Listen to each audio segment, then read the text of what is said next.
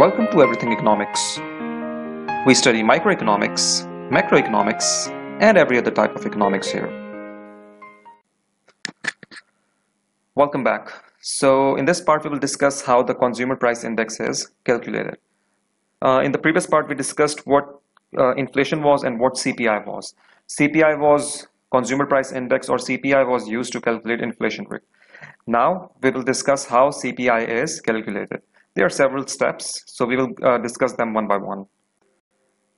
The first step is fix the basket.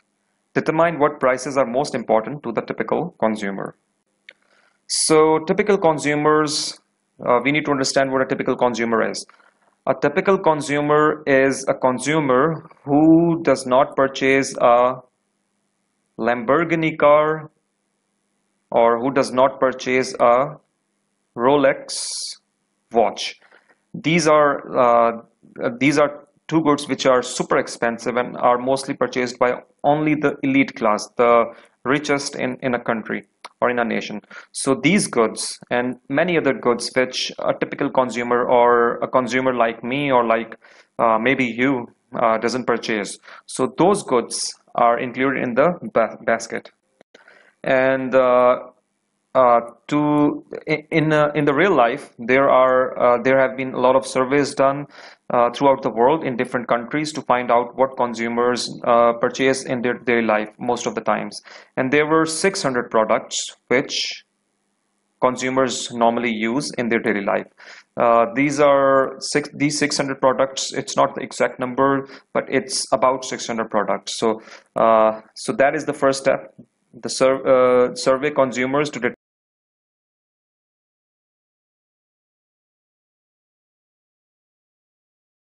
what kind of goods they use, what goods they use in their daily life, and then a basket is fixed. Once the basket is fixed, then we move on to the next step. But before we move on to the next step, this is a basket which a typical consumer, you see here we have a family, a normal family, and this family normally purchases normally spends 3% on clothing and footwear, 5% on communication, 6% on healthcare, 7% on education and stationery, and 22% on food, 25% housing, and transport 16%, and 16% recreation and others.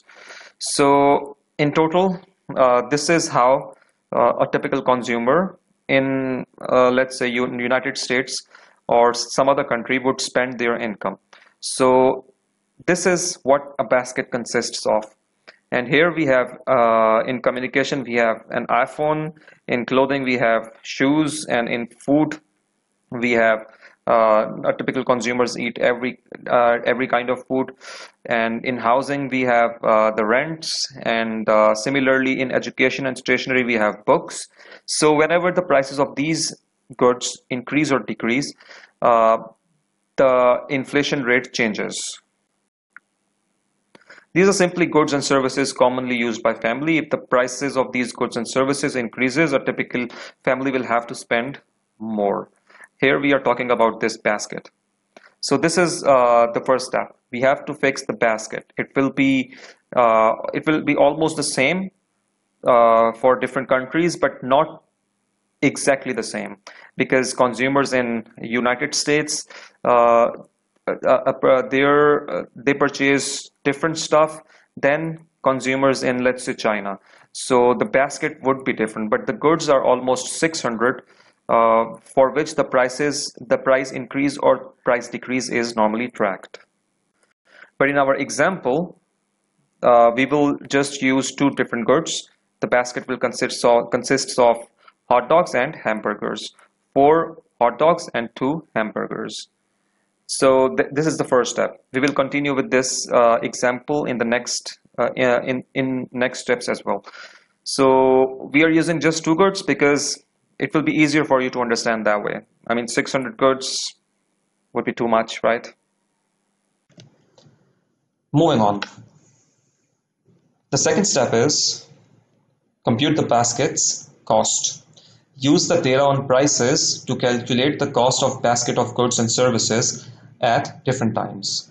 So first, In the first step, we have a basket, and in this basket we have around 600 goods and services that a normal consumer uses throughout the year.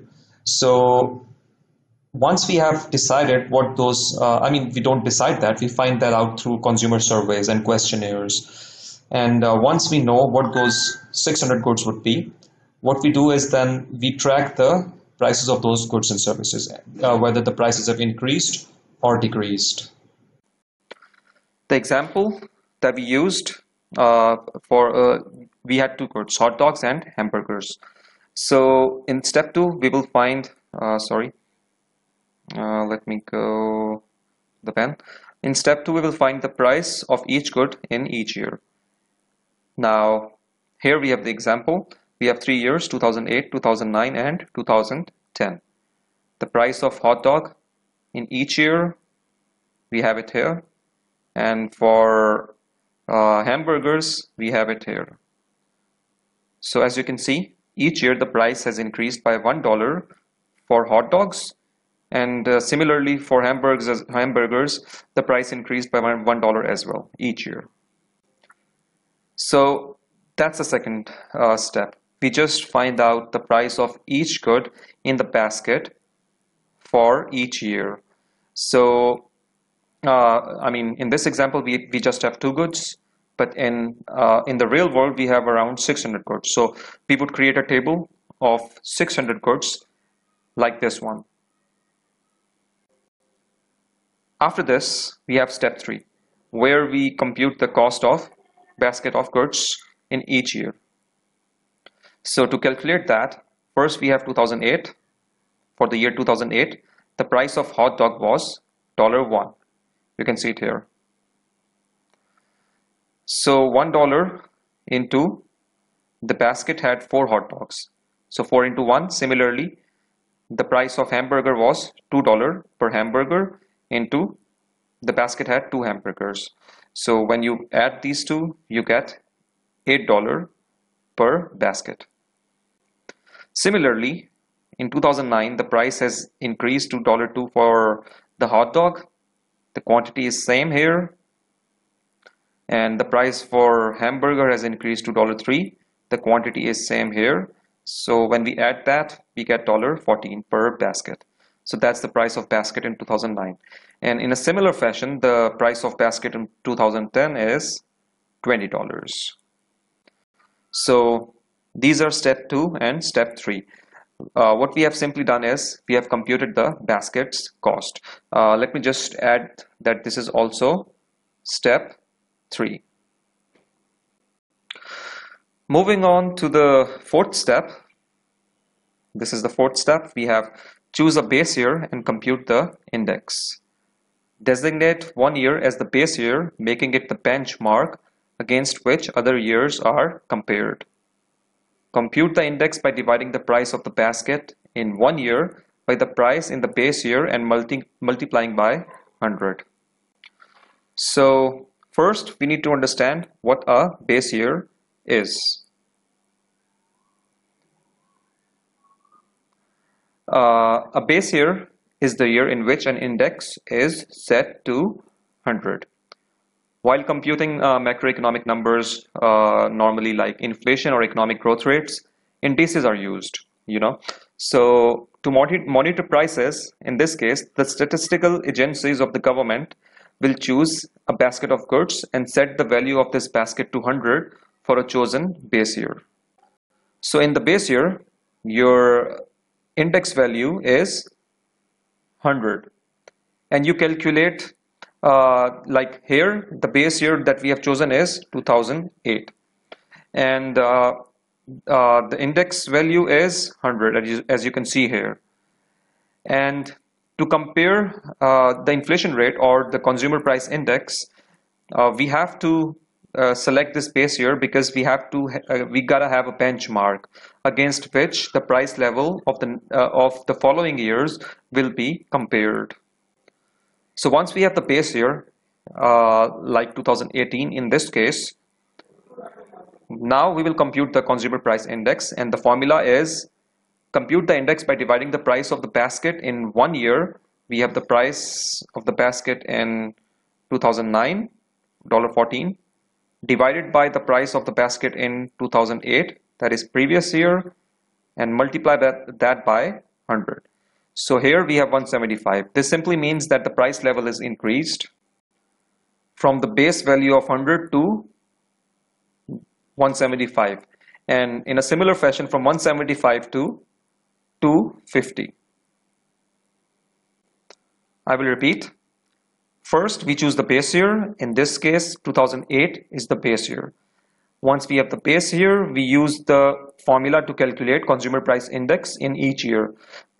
Sorry. The formula is price of the basket in 1 year divided by the price in the base year and multiplying by 100. So in 2008, the price of the basket was $8. The base year is 2008, so the price is same in 200. We will always get the CPI index value 100 in the base year. After that, the value in current year, that is 14 divided by the base year in 200, 175. In a similar fashion, 250.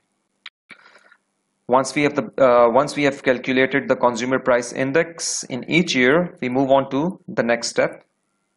Step 5. Compute the inflation rate. Now that the inflation rate is the percentage change in the price index from the preceding period. So in step 4, here we had the CPI of 100, 175 and 250. Now we will use these numbers to calculate inflation rate. So to calculate the inflation rate, the formula that we use is current index value minus the index value in previous year divided by the index value in previous year into 100, which is 75%. This simply means that the inflation rate was 75% in the year 2009. Now we do the same thing for the year 2010. The index value in 2010 minus index value in 2009 divided by the index value in 2009 into 100, which is 43%. This is the inflation rate in 2010. The important thing to understand here is that the inflation rate of 75% and 43% is only for the two products that we chose in the example, that is hot dogs and hamburgers. Alright, so I will just write the formula here once again.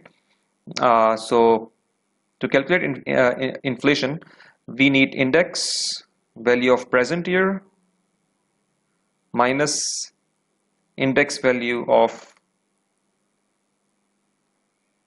previous year divided by index value of previous year into 100. This is the simple formula to calculate inflation rate from the CPI that we calculated in in the previous slide. That is the 4th step. So that's it. These are the 5 steps. This is the summary. So this is the example. We had in step 1 we had like 4 hot dogs and 2 hamburgers. That was the first step. That was the basket. In step 2, we find the price of each good in each year, 2008, 9, 10. We start from 2008 because we have decided to choose 2008 as the base year. Compute the cost of basket of good in each year. We have done that as well. Once we have done that, we chose the base year as 2008 and compute the CPI. We calculate the CPI in each year, which is calculated by the formula right here. The cost of basket in present year divided by the cost of basket in base year into 100. And finally, we calculate the inflation rate using the values from previous step, which is the index value in current year minus the index value in previous year divided by index value in previous year into 100. So the inflation rate was 75% for this basket in 2009, and for 2010 the inflation rate for the same basket was 43%. That's it for this part.